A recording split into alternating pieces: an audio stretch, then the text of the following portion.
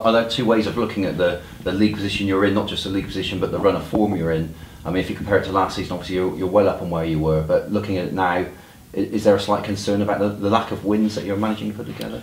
Not really. I think if we were losing every week, I would have to show concern, but the players have been very close.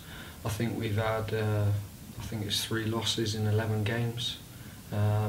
So I've been involved at the football club where over the last 3 years we've been losing every other week.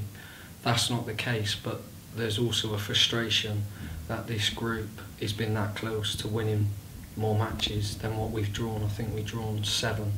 So we are disappointed with that, but I think as a manager, when you're leading the group, you have to make sure that the group of players believe in themselves. They are a good group. I think we are working with limited resources and we are trying to build the football club back up. I think this time last year we was on 26 points and now we're on 38 points. We're trying to get more stability off the pitch, and I think we've made small improvements, but I can understand supporters' frustration, certainly with the 45 minutes of football that we played. Yeah, I guess a difficult question to answer really, but how do you turn draws into wins? I guess if you knew that, you'd be a lot higher anyway. But I think we have to take responsibility all as a team. I mean, even last year it was 1-0s, and no one really complains as long as you're winning. And we know, or certainly I know, that is a high pressurised environment that we're working in, and we have to win football matches. But I still trust the group. They've been working extremely hard this week, and we will take responsibility of that 45 minutes of performance. But I'm not going to get too cut up about that. It was football's very, very difficult at times, and with what I went through last year, with the resilience, the perseverance and the hard work that you have to put in, I know exactly what it takes to come in the next day and be driven again. Yeah, so are you looking up the table or over your shoulder down, or both? I think you always look at the next game. Notts County is going to be very difficult. Every game's difficult.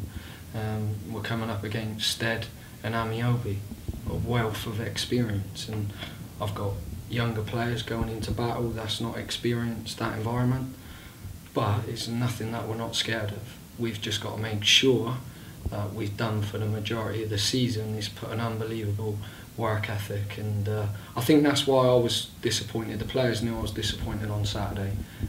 There was 1 or 2 lapses of concentration, and then I seen the energy levels drop, which is not us. Yeah, I mean, you talk about there the experience they have and the advantage it will give your players playing against them.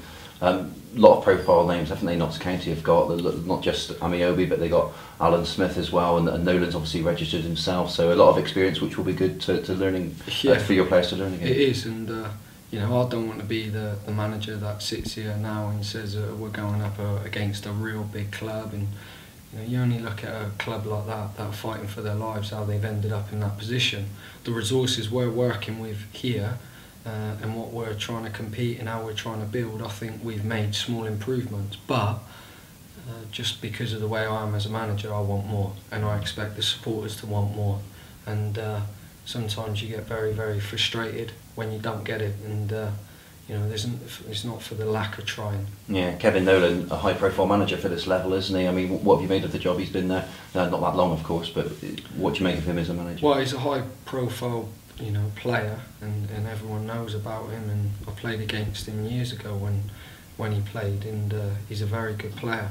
I think he would understand how difficult it is as a manager compared to a coach or a player. Is a completely different feeling, it's a completely different pressure that you've got to take, and he's got a group of players that are working extremely hard for him, and for the club to be where they are, he would probably question himself and the players as to why they've ended up where they have. So he's analysed it, he's assessed it, and he's gotten back to playing like they used to play when they were successful. So we know it's going to be tough, but we've done our preparations, and we'll be looking forward to the game.